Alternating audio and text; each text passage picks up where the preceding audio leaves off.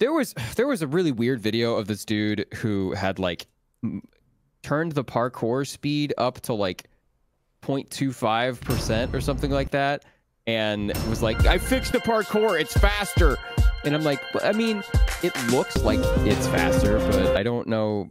People are trying to make their own. It's like, see, I did it. It's easy. I fixed the parkour by just turning the speed up. It's easy. That's all the developer has to do. Really? Really? No, that's not how it works.